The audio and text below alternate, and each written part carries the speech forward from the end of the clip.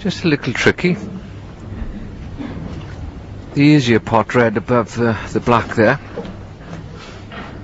May have to cannon into the black, so he wants to avoid that one.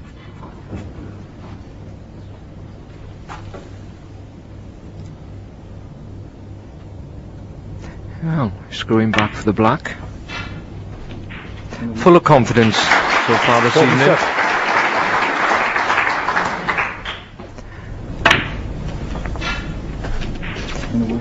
Right in the middle.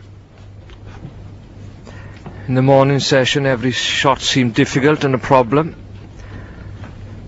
Tonight he's, I must say, floating along there. He's a very strong position player normally, Ken, when he's in good form. Keeps the cue ball under close control.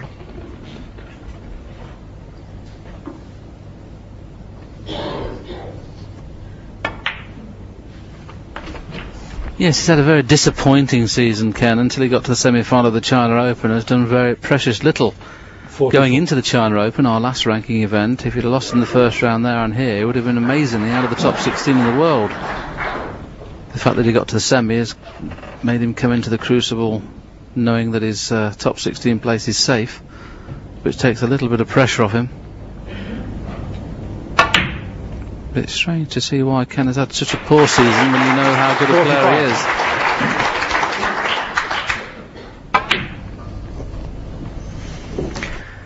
Well, he actually needs to beat Barry Pinches to be certain of top 16, will he? But it needs a lot of results to go against him, to be fair, even if he loses tonight. But he's up to 6 in the world this year, you know, in the one-year list. It's amazing how things work. He's won all his first round games, but of course the previous season it wasn't so good, you know, for Ken. 2 years, of course, the rankings is over, but on just this season, he was at number 6, coming into the championship.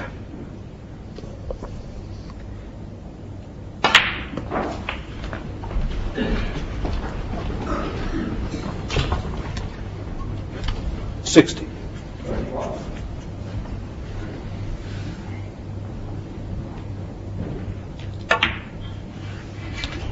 61.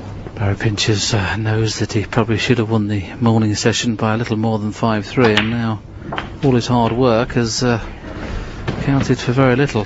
It's certain now to be 68. Going 5-5. He hasn't potted a ball yet this evening. 69.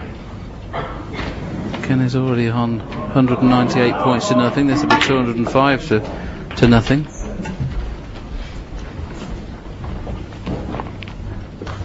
76.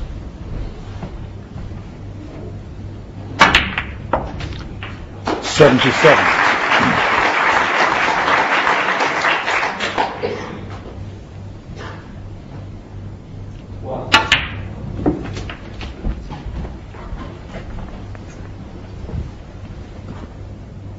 83.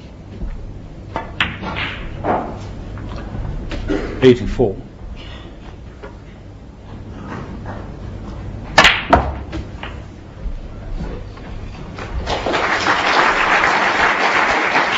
91.